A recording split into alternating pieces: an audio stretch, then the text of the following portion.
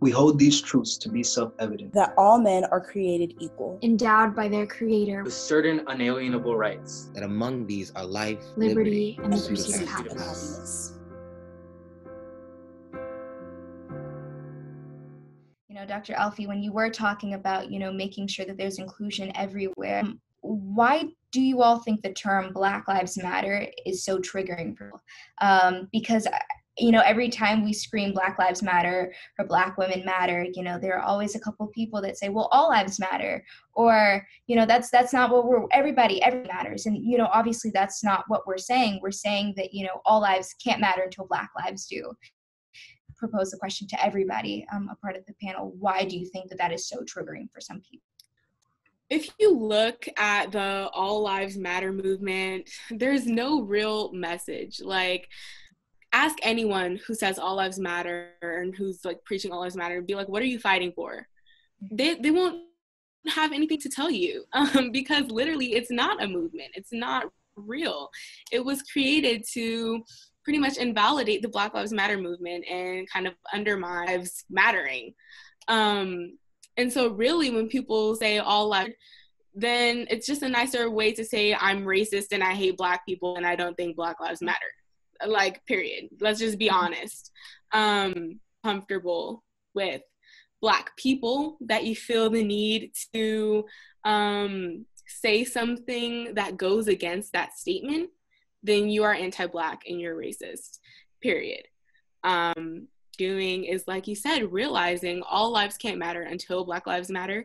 I think everyone kind of knows that and everyone has that bottom line. No one, the thing is, people are just so bent on making sure that there is no actual fundamentals thing of Black lives. Even for me as a Black person, I get uncomfortable sometimes with saying the word Black.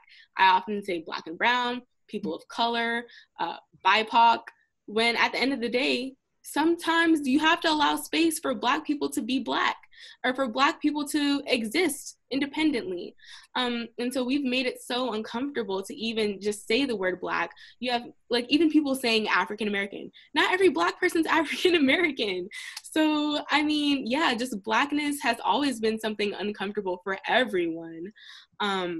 And the All Lives Matter movement is just about maintaining that uncomfort and maintaining that like weird taboo-ness about talking about Blackness.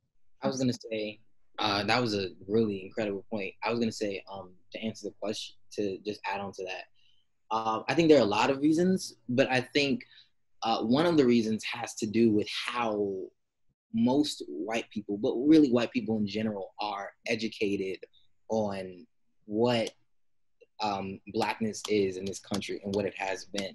And a lot of that has to do with the educational system, the racist educational system, and how they present our different struggles, like the civil rights movement and slavery. They romanticize the civil rights movement to the point of they present it like it's a 3-day carnival event, where Rosa Parks refused to give up her seat on the bus, and then Martin Luther King Jr. gave the I Have a Dream speech, and then day 3 racism is over, and we sing Kumbaya on the streets, and we shall overcome, going to the promised land. But the nuances of race in this country are a lot deeper than just a decade of us fighting for civil rights. I was watching I'm Not Your Negro. I suggest everybody watch that documentary. It's so informative and it's such a beautiful documentary. But one of the things that they talked about in there was the quote unquote American lie, this romanticism of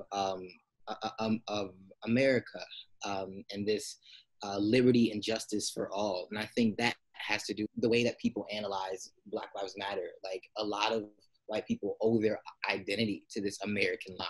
And when we say Black Lives Matter, we are literally saying that the America that you know, that you have been taught to believe is for all and to believe works for everybody, does not.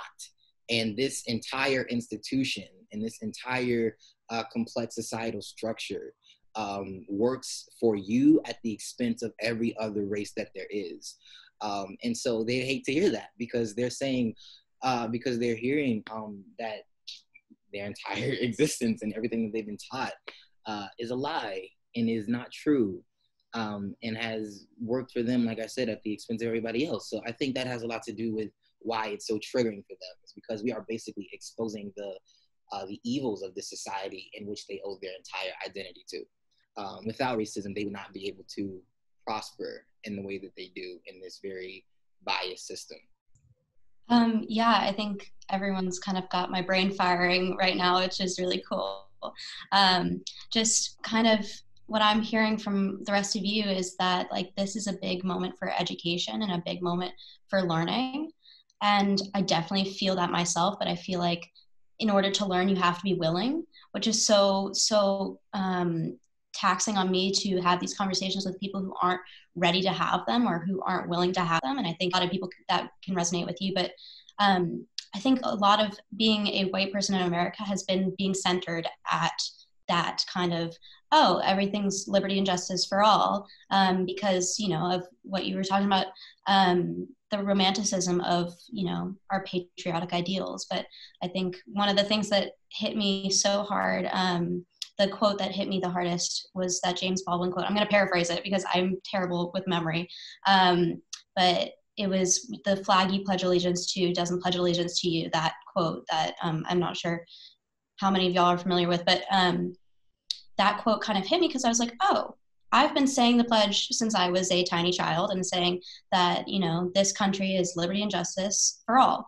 And that doesn't ring true for the people who are literally next to me, living around me, you know, people that I know. And I think having that humility to say, I did while not being aware of how it was affecting other people, and I am taking ownership of my part in this, is really a lot harder than most people make it out to be, but it's so worth it. It's so worth it to be able to say I was wrong and to move forward and to move in the direction of being educated and being part of something better than what we're coming from.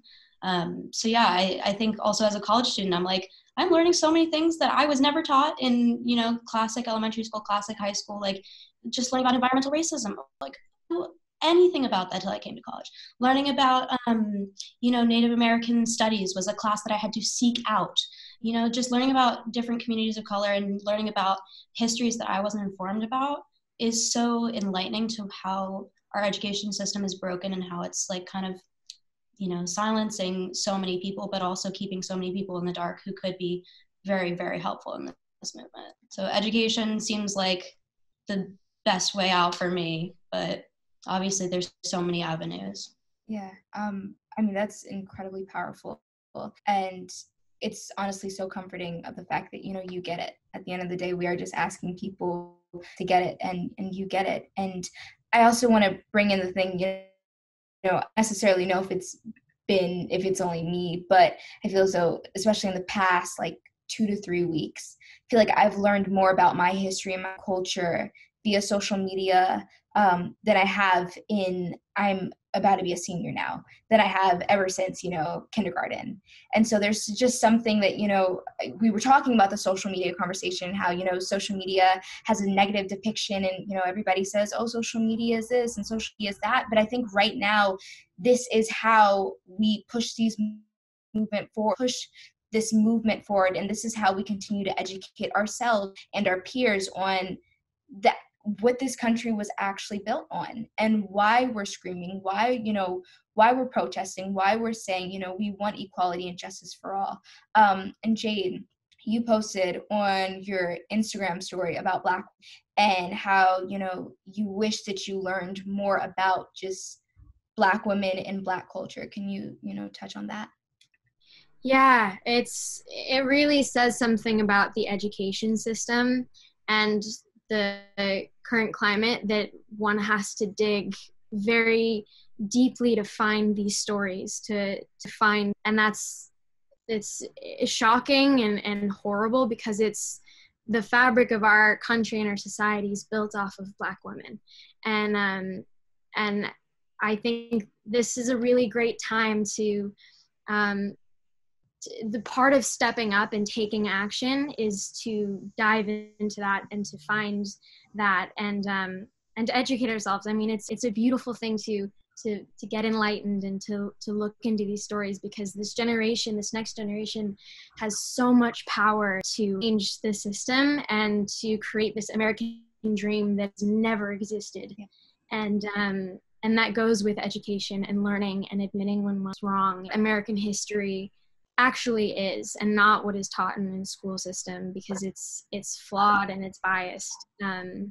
So I've been definitely leaning into the education aspect of all of this and learning about it, and seeking a bit of solace and comfort in knowing that social media is a platform and ability to find this information that we lost growing up in school. Something that's important to what you said was the idea that white people can have Black heroes, right? Like for forever, Black people have had white heroes because that's the only people that were portrayed to us. And I think that, back to that, why is Black Lives Matter so difficult for people to conceptualize? You look at the history, white people stripped their own identity. And that is something to acknowledge. You came in, you were Irish, you were, from London, you were, Swedish. These were all the identities.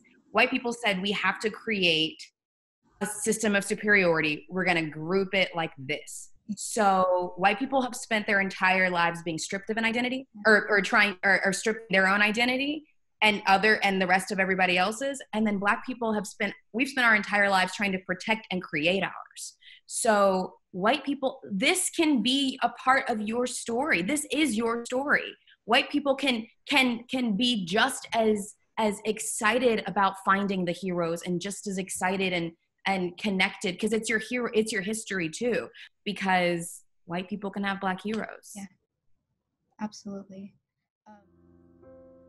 You help us, we help them. Compassion is ingrained in love. That's the answer, but we answer to the opposite direction of the cause. Black bodies, they don't care. You see me unaware of what's on my mind. Black bodies, oh, I need you to see me, yeah.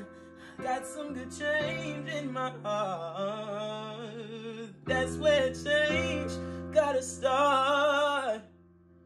That's where change gotta start.